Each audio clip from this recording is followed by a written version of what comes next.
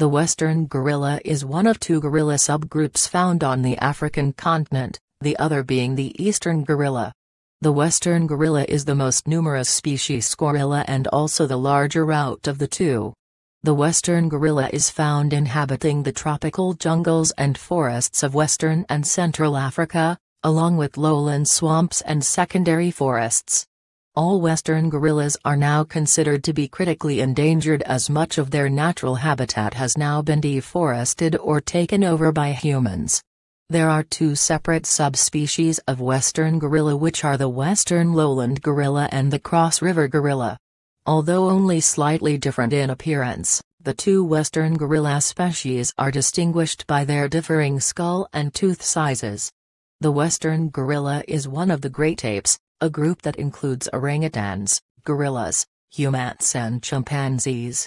As with the other great apes, the western gorilla has a number of features which makes living in the jungle a bit easier, including having opposable thumbs which come in handy when the western gorilla is peeling fruit.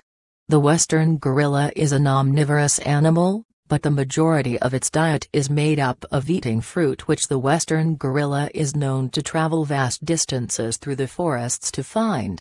The western gorilla also eats leaves, nuts and berries, along with insects and occasionally small animals such as lizards and rodents. The western gorilla has also been observed using basic tools in the wild in order to more effectively gather food. Due to its large size, the western gorilla has few real predators in its native African forests, with large cats such as leopards and the odd crocodile being the only real natural threat to the western gorilla. The biggest threat to the western gorilla is habitat loss caused by deforestation and also being hunted by humans. Parts of the western gorilla's territory has also been taken over by civil unrest in recent years, which, along with poaching, has had a truly devastating effect on wild populations. The western gorilla tends to live in groups which are led and protected by the alpha male. The alpha male western gorilla also mates with the females in his group, producing generally single offspring, known as babies. The western gorilla babies remain with their mother until they are a few years old and become independent.